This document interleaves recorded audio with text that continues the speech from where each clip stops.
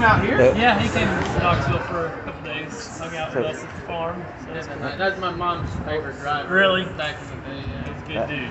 Did you do anything with it? Selling his boat in the Mediterranean. Yeah, I hadn't heard nothing about him. There was a whole bunch of I think he wanted it that way. Yeah, evidently he disappeared. Yeah. April Fool's stuff said that he was coming That's back what and he running, said earlier. That's what he said earlier. Yeah. Trevor, I have to ask, what's the strangest, most unusual, or unique thing you've ever been asked to sign? There's been a lot of stuff. Yeah.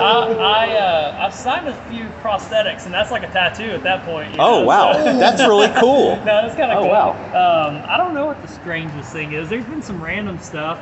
I always think it's funny when people bring like baseballs. I ask them if they take steering wheels to the baseball players or anything, you know. But That's awesome. cool. Thank you.